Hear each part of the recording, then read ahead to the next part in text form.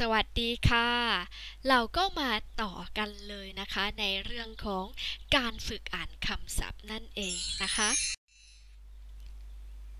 สวัสดีค่ะเราก็มาดูตัวอย่างของคำศัพท์เลยนะคะในที่นี้นะคะก็คือเรากำหนดให้ y นะคะคือสระอายเรามาดูคำแรกกันเลยนะคะ m เนี่ยคือมอม้าใช่ไหมคะ y ก็คือสระอายนะคะดังนั้นคำศัพท์คำนี้นะคะเลยออกเสียงได้เป็น my นะคะ m มอม้านะคะแล้วก็ y คือสระอายเราจะไม่นำอ่างเข้ามานะคะเพราะว่ามอม้าเข้ามาแทนที่แทนนะคะก็เลยออกเสียงได้เป็น my นะคะแปลว่าของฉันนั่นเองเรามาดูคำศัพท์ที่2ต่อเลยนะคะก็คือ c คือคอควาย r คือรอเรือนะคะ y เนี่ยก็คือสระอายใช่ไหมคะดังนั้นคำศัพท์คำนี้เนี่ยเลยออกเสียงได้เป็น cry นั่นเองนะคะซึ่งแปลว่าร้องไห้นะคะเรามาดูคำศัพท์คำที่3ต่อเลยนะคะก็คือ f นะคะคือ for fun l นะคะคือลอลิงy ก็คือสระอายใช่ไหมคะตามที่เขากำหนดให้ดังนั้นคำศัพท์คำนี้นะคะเลยออกเสียงได้เป็น fly นะคะ f for fun ใช่ไหมคะ l เนี่ยคือลอลิงแล้วก็ตัว y นะคะก็คือสระอายใช่ไหมคะเลยออกเสียงได้เป็น fly นะคะซึ่งแปลว่าบินนั่นเองมาดูคำศัพท์คำที่3กันเลยนะคะ t ก็คือทอทหารนะคะในที่นี้ r เนี่ยคือรอเรือนะคะ y ก็คือสระอายดังนั้นนะคะคำศัพท์คำนี้เลยออกเสียงได้เป็น try นั่นเองนะคะ try ซึ่งแปลว่าพยายามค่ะ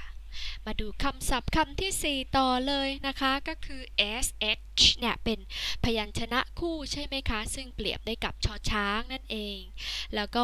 y นะคะก็คือสระอายดังนั้นคำศัพท์คำนี้นะคะเลยออกเสียงได้เป็น try นะคะ try sh เนี่ยคือชอช้างใช่ไหมคะแล้วก็ y นะคะคือสระอายเลยออกเสียงเป็น try นะคะซึ่งแปลว่าอายนั่นเองนะคะมาดูคำสุดท้ายของสไลด์นี้เลยนะคะโทษทีนะคะมาดูต่อเลยนะคะสไลด์นี้เขากำหนดให้ ay นะคะคือสระ a นั่นเองเรามาดูคำศัพท์คำแรกที่มี ay กันเลยนะคะมาแกะทีละคำก่อนตัว g นะคะในที่นี้ก็คือกอไก่นะคะ ay เนี่ยก็เป็นสระ a นะคะกำหนดให้นะคะ gay นะคะก็เลยออกเสียงได้เป็น gay นั่นเองซึ่งแปลว่าสนุกสนานนะคะ g คือกอไก่ ay ก็คือสระ a ง่ายนิดเดียวใช่ไหมคะเลยออกเสียงเป็น gay นะคะแปลว่าสนุกสนานมาดูคำที่2นะคะก็คือ p เป็นพอพาน l เนี่ยคือลอลิงใช่ไหมคะส่วน ay เนี่ยกำหนดให้เป็นสระ a ใช่ไหมคะคำนี้นะคะ play เลยออกเสียงได้เป็น play นะคะ play ซึ่งแปลว่าเล่นนะคะ p คือพอพาน l คือลอลิง ay คือสระ a ตรงนี้นะคะไม่ยากเกินไปใช่ไหมคะเลยออกเสียงได้เป็น play นะคะซึ่งแปลว่าเล่น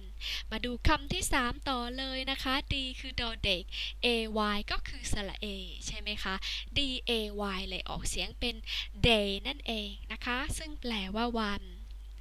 มาดูคำนี้ต่อเลยนะคะ t คือทอทหาร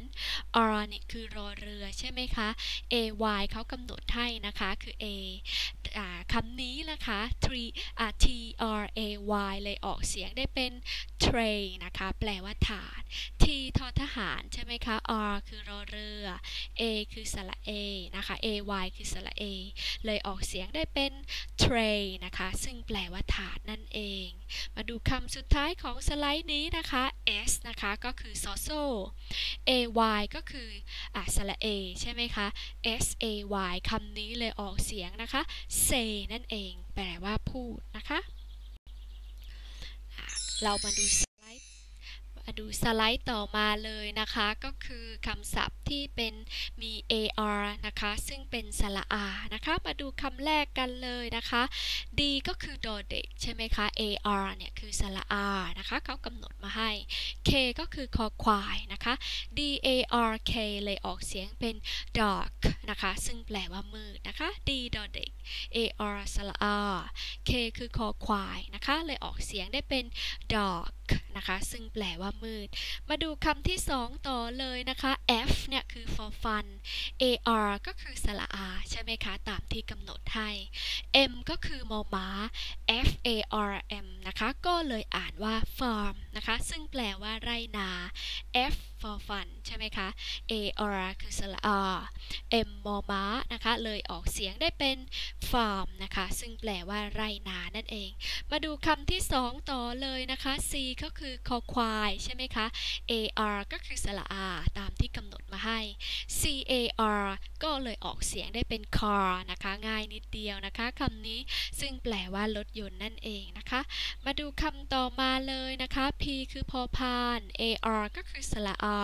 K ก็คือคอควายนะคะ PARK เลยออกเสียงได้เป็น park นะคะซึ่งแปลว่าสวนสาธารณะนั่นเองมาดูคำสุดท้ายเลยนะคะ B ก็คือบอใบไม้ AR ก็คือสระอาใช่ไหมคะดังนั้นนะคะ BAR เลยออกเสียงได้เป็น bar นะคะซึ่งแปลว่าที่ขายเครื่องดื่มนั่นเองนะคะสวัสดีค่ะเรามาดูต่อเลยนะคะก็คือคำศัพท์ที่มีdouble O นะคะตัว OO 2 ตัวเนี่ยนะคะก็กำหนดให้เป็นสระอุนะคะหรือเป็นสระอูก็ได้เรามาดูคำศัพท์คำแรกกันเลยนะคะ B ก็คือบอใบไม้ double O เนี่ยก็คือสระอุนะคะในที่นี้ K ก็คือตัวคอควายใช่ไหมคะดังนั้นนะคะ BOOK เนี่ยนะคะก็เลยออกเสียงเป็น book นะคะ bookก็เลยแปลว่าหนังสือนะคะคำนี้นะคะถ้าเราไปเจอ OO ที่ไหนก็ให้ออกเสียงลักษณะเหมือนสระนะคะไม่ได้ออกเสียงว่า book นะคะแต่เป็น book นั่นเองนะคะซึ่งแปลว่าหนังสือมาดูคำที่2ต่อเลยนะคะคำที่2 F นะคะก็คือ for fun double O นะคะในที่นี้เราใช้เราใช้เป็นสระอุนะคะ T ก็คือทอทหารใช่ไหมคะดังนั้นก็คือ FOOT เนี่ยก็คือ foot นะคะ foot ซึ่งแปลว่าเท้านั่นเองเรามาดูคำที่3ต่อเลยนะคะ C ก็คือคอควายใช่ไหมคะ OO ก็คือสระอุนะคะในที่นี้ K ก็คือคอควายดังนั้นนะคะ COOK เนี่ยก็คือออกเสียงว่า cook ใช่ไหมคะ cook ซึ่งแปลว่าทำอาหารนั่นเองนะคะมาดูคำที่4ต่อเลยนะคะ G ก็คือในที่นี้ใช้กอไก่นะคะ OO ก็คือสระอูนะคะในที่นี้เป็นสระอู D ก็คือดอเด็กนะคะ GOOD นะคะเลยออกเสียงได้เป็น good นะคะ good ซึ่งแปลว่าดีนั่นเองเรามาดูคำสุดท้ายของสไลด์นี้เลยนะคะก็คือ R ก็คือรอเรือนะคะ double O ก็คือสระอู M เนี่ยก็คือมอม้าใช่ไหมคะดังนั้น ROLM นะคะเลยออกเสียงเป็น room นะคะ room ซึ่งแปลว่าห้องนั่นเองนะคะสวัสดีค่ะเราก็มาดูคำศัพท์ที่มี EA นะคะซึ่งเป็นสระ E นะคะมาดูคำแรกกันเลยนะคะ H เนี่ยนะคะก็คือฮอนกฮูกนะคะ EA กำหนดให้ก็คือสระ E ใช่ไหมคะ T ก็คือตัวททหารนะคะคำนี้นะคะ HEAT นะคะก็เลยออกเสียงเป็น heat นะคะซึ่งแปลว่าความร้อนนั่นเองนะคะ H นะคะหอนกฮูก EA คือสระ E T คือททหารเลยออกเสียงได้เป็น heat นะคะมาดูคำที่2ต่อเลยนะคะก็คือบอใบไม้ก็คือโทษที B ก็คือบอใบไม้ใช่ไหมคะ EA คือสระ E CH นะคะคือชอช้างดังนั้นนะคะ BEACH นะคะก็เลยออกเสียงเป็น beach นะคะเลยเป็นแปลว่าชายหาดนะคะมาดูคำที่คำที่3ต่อเลยนะคะ EA เนี่ยคือสระ E ใช่ไหมคะ T คือทอทหารแต่ว่าเผอิญ EA อยู่หน้านะคะดังนั้นเนี่ยเราต้องนำตัว OR นะคะเข้ามาช่วยนะคะเพื่อให้คำอ่านได้สมบูรณ์ยิ่งขึ้นก็คำนี้นะคะเลยออกเสียงเป็น eat นั่นเองซึ่งแปลว่ากินนะคะ มาดูคำต่อมาเลยนะคะก็คือ W เนี่ยนะก็คือวอแหวนนะคะ EA ก็คือสระอีนะคะตัว K ก็คือคอควายนะคะดังนั้นคำศัพท์คำนี้นะคะ W E A K นะคะก็อ่านว่า weak นะคะซึ่งแปลว่าอ่อนแอนั่นเองเรามาดูคำศัพท์ต่อมาเลยนะคะก็คือ M ซึ่งเป็นมอม้านะคะ EA ก็คือสระอี T ก็คือทอทหารใช่ไหมคะดังนั้นนะคะ MEAT นะคะเลยอ่านว่า meat นะคะซึ่งแปลว่าเนื้อนั่นเองสวัสดีค่ะเราก็มาดูคำศัพท์ต่อมาเลยนะคะที่มี ee นะคะก็คือสระอีนั่นเองมาดูคำแรกต่อเลยนะคะ s เนี่ยก็คือซอโซนะคะ ee ก็คือสระอีใช่ไหมคะดังนั้นนะคะคำศัพท์คำนี้ s double e เนี่ยนะคะเลยออกเสียงเป็น c นะคะซึ่งแปลว่าเห็นนั่นเองเรามาดูคำที่สองต่อเลยนะคะก็คือ t ก็คือทอทหารใช่ไหมคะ r เนี่ยก็คือรอเรือนะคะ double e เนี่ยก็คือสระอีใช่ไหมคะตามที่เขากำหนดให้ดังนั้นนะคะ tree ก็เลยออกเสียงเป็น tree นะคะซึ่งแปลว่าต้นไม้มาดูคำที่3ต่อเลยนะคะก็คือ f เนี่ยนะคะก็คือ for fun r ก็คือรอเรือนะคะee นะคะก็คือสระอีนั่นเองดังนั้นนะคะ free เลยออกเสียงได้เป็น free นะคะซึ่งแปลว่าว่างหรืออิสระนั่นเองมาดูคำนี้นะคะก็คือ G นะคะก็คือกอไก่ R เนี่ยก็คือรอเรือนะคะ Double E ก็คือสระอีนะคะตามที่กำหนดให้ N เนี่ยก็คือนอนหนูนะคะดังนั้นนะคะคำนี้ GREEN นะคะเป็น green นะคะแปลว่าสีเขียวนั่นเองมาดูคำศัพท์ต่อเลยนะคะก็คือ F เนี่ยนะคะก็คือ for fun EE ก็คือสระอีใช่ไหมคะ D ก็คือดอเด็กนะคะคำศัพท์คำนี้ก็คือ FEED นะคะก็ออกเสียงเป็น feed นะคะแปลว่าให้อาหารสัตว์นั่นเองเรามาดูสไลด์ต่อมาเลยนะคะกับคำศัพท์ที่มี ear นะคะก็เป็นสระ ear นะคะออกเสียง ear นะคะมาดูคำแรกคำนี้ง่ายเลยใช่ไหมคะ ear ซึ่งแปลว่าหูนะคะไม่ได้ไปต่ออธิบายกันใช่ไหมคะต่อไปนะคะคำที่สองของเรานะคะก็คือ G นะคะก็คือกอไก่นะคะ ear เขากำหนดให้เป็นสระ ear ใช่ไหมคะดังนั้น gear เนี่ยนะคะเลยออกเสียงเป็น gear นะคะ gear ซึ่งแปลว่าเกียร์รถนั่นเองนะคะมาดูคำที่3ต่อนะคะ y ก็คือยอยักษ์นะคะ ear ก็คือ ear นะคะ year ก็คือเลยออกเสียงเป็น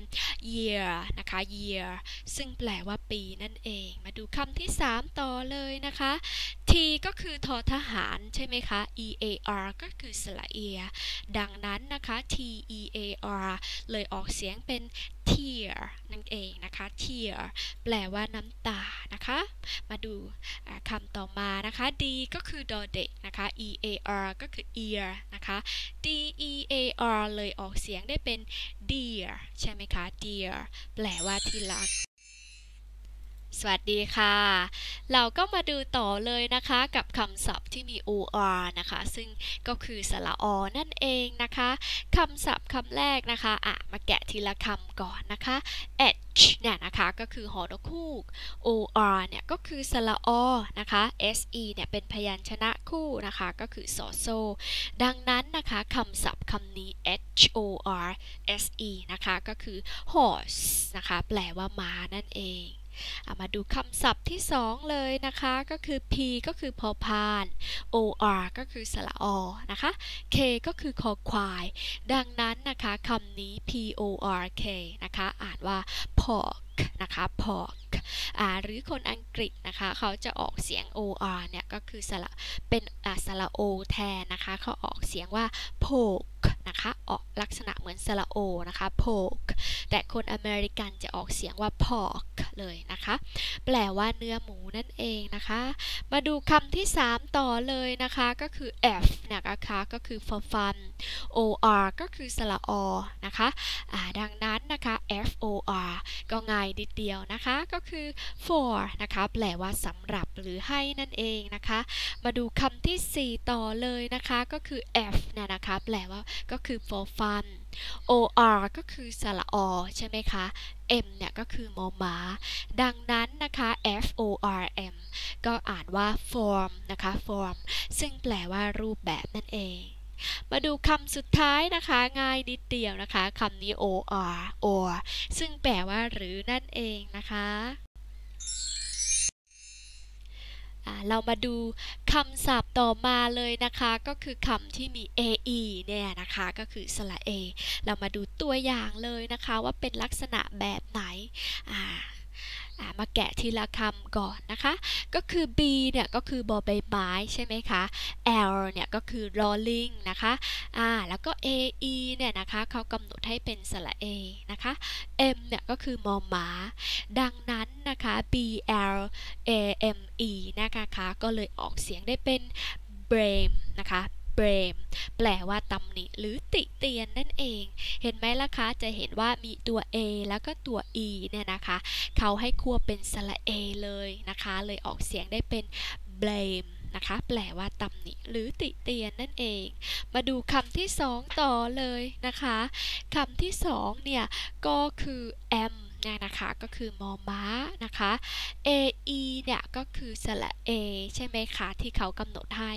k ก็คือคอควายนะคะดังนั้นนะคะ make เนี่ยนะคะเลยออกเสียงเป็น make นะคะซึ่งแปลว่าผลิตหรือทำนะคะเรามาดูคำที่3ต่อเลยนะคะก็คือ d ก็คือดอเด็กใช่ไหมคะ ae ก็คือสระ a t ก็คือทอทหารนะคะดังนั้นนะคะ date นะคะเลยออกเสียงได้เป็น date นะคะซึ่งแปลว่าวันที่นั่นเองมาดูคำที่4ต่อเลยนะคะก็คือ n เนี่ยคือนอนหนูนะคะ ae กำหนดให้เป็นสระ a ใช่ไหมคะเขาคือ ae m เนี่ยก็คือมอม้านะคะคำนี้นะคะ name นะคะเลยออกเสียงได้เป็น name นะคะซึ่งแปลว่าชื่อนั่นเองมาดูคำสุดท้ายเลยนะคะของสไลด์นี้ก็คือ G เนี่ยนะคะคือกอไก่ AE ก็คือA สระ A ใช่ไหมคะ T ก็คือทอทหารดังนั้นนะคะ GATE เนี่ยนะคะก็เลยออกเสียงได้เป็น gate นะคะซึ่งแปลว่าประตูนั่นเองสวัสดีค่ะเราก็มาดูคำศัพท์นะคะที่มี ie นั่นเองนะคะก็คือสระ i นะคะมาดูคำแรกของเราเลยนะคะก็คือ l นะคะก็คือลอลิงใช่ไหมคะ ie เนี่ยเป็นควบไปเลยนะคะเขาให้เป็นสระ i นะคะแล้วก็ k ก็คือคอควายนะคะดังนั้นนะคะ like นะคะเลยออกเสียงได้เป็น like นะคะ like นะคะแปลว่าชอบนั่นเองนะคะมาดูคำที่2ต่อเลยนะคะก็คือ kn เนี่ยก็คือเป็นพยัญชนะควบนะคะคือนอนหนูนะคะ ie เนี่ยนะคะก็คือสระ i ไม้มาไหลตามที่เขากำหนดมาใช่ไหมคะ f เนี่ยก็คือ for fun นะคะดังนั้นนะคะคำศัพท์นี้นะคะ knife นะคะเลยออกเสียงเป็น knife นะคะซึ่งแปลว่ามีดนั่นเองมาดูคำที่3ต่อเลยนะคะ l เนี่ยก็คือลอลิงใช่ไหมคะ ie ก็คือสระ i ไม้มาลาย n เนี่ยก็คือนอนหนูนะคะดังนั้นคำนี้นะคะ line นะคะก็เลยเป็น line แล้วก็ออกเหนือนิดเดียวนะคะไม่เยอะ line นะคะซึ่งแปลว่าเส้นนั่นเองมาดูคำที่4ต่อเลยนะคะ wr เนี่ยนะคะคือรอเรือนะคะ ie ก็คือสระ i ไม้มาลัยนะคะ t ก็คือทอทหารดังนั้นนะคะ write นะคะก็เลยออกเสียงเป็น write นะคะซึ่งแปลว่าเขียนนั่นเองนะคะมาดูคำสุดท้ายของสไลด์นี้นะคะ W คือวอลแวนใช่ไหมคะ IE ก็คือสระ I ไม้มาลัย F ก็คือ for fun นะคะ WIFE นะคะก็เลยเป็น wife นะคะแปลว่าภรรยา เรามาดูคำศัพท์นะคะที่มี ow นะคะออกเสียงว่าอาวหรือ ou ก็ได้นะคะออกเสียงว่าอาวเช่นกันมาดูคำแรกเลยนะคะก็คือ c คือคอควาย l ก็ลอลิงนะคะ ou นะคะออกเสียงเป็นอาวใช่ไหมคะ d ก็คือดอเด็กดังนั้นนะคะคำนี้นะคะ cloud นะคะ cloud เลยออกเสียงได้เป็น cloud นะคะ cloud ซึ่งแปลว่าเมฆนั่นเองนะคะมาดูคำที่สองต่อเลยนะคะก็คือ h ก็คือฮอนกฮูกนะคะแล้วก็ ou ออกเสียงเป็นอาวนะคะตามที่เขากำหนดมา se เป็นพยัญชนะคู่นะคะก็คือสอโซดังนั้นนะคะคำนี้เลยออกเสียงเป็น house เนี่ยนะคะเลยออกเสียงเป็น house นะคะซึ่งแปลว่าบ้านนั่นเองมาดูคำที่สามต่อเลยนะคะก็คือ n เนี่ยนะคะก็คือนอหนู ow นะคะก็คืออาวออกเสียงอาวนะคะดังนั้นนะคะ now เนี่ยนะคะเลยออกเสียงเป็น now นะคะแปลว่าขณะนี้นั่นเองมาดูคำนี้นะคะแกะทีละคำ s นะคะก็คือซอโซ ou ก็คืออาวนะคะออกเสียงอาว n เนี่ยนะคะก็คือนอหนู d ก็คือดอเด็กดังนั้นนะคะ sound นะคะก็เลยเป็น sound นะคะออกเสียงเดะนิดเดียวนะคะแล้วก็นอนหนูเราก็ใส่กะลันคาดเข้าไปนะคะไม่ออกเสียง sound นะคะแปลว่าเสียงนั่นเองมาดูคำสุดท้ายนะคะของสไลด์นี้ t คือทอทหาร ow ก็ออกเสียงอาวใช่ไหมคะ n ก็คือนอนหนูดังนั้นนะคะ town เนี่ยนะคะก็เลยเสียงเป็น town นะคะออกเนอะนิดเดียวนะคะ town นะคะแปลว่าเมืองเรามาดูคำศัพท์นะคะของวันนี้นะคะคำศัพท์ตัวอย่างของวันนี้นะคะถ้าคำศัพท์มี er นะคะ er ir ur คำนี้จะเป็นสระ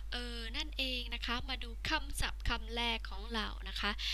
b ก็คือบอใบไม้นะคะ ur เขากำหนดให้เป็นสระนะคะ n ก็คือนอหนูดังนั้นนะคะ burn เลยออกเสียงได้เป็น burn นะคะ burn แปลว่าเผาหรือไหม้นั่นเองนะคะเรามาดูคำที่สองต่อเลยนะคะ t คือทอทหาร er คือสระใช่ไหมคะตามที่เรากำหนดมา m ก็คือมอม้านะคะดังนั้นนะคะ term นะคะอ่านว่า term นะคะ term ซึ่งแปลว่าภาคเรียนนั่นเองนะคะมาดูคำต่อมาเลยนะคะ h ก็คือฮอนกฮูก er ก็คือสระนะคะแล้วก็คำนี้นะคะ her เนี่ยนะคะเลยออกเสียงเป็น her นะคะซึ่งแปลว่า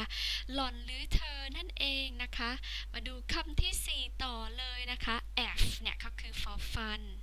ir นะคะก็คือสระนั่นเอง s เนี่ยก็คือสอเสือนะคะ t ก็คือทอทหารดังนั้นนะคะคำศัพท์คำนี้ f นะคะ first เนี่ยนะคะเลยออกเสียงเป็น first นะคะ first นะคะเราออกเสียงเถอะนิดเดียวนะคะแล้วก็คำนี้เป็นสระนะคะ first นะคะก็แปลว่าที่หนึ่งนั่นเองมาดูคำนี้นะคะ t ก็คือทอทหาร ur ก็คือสระใช่ไหมคะ n เนี่ยก็คือนอนหนู turn นะคะเลยออกเสียงเป็น turn นะคะซึ่งแปลว่าเลี้ยวหรือหมุนนั่นเอง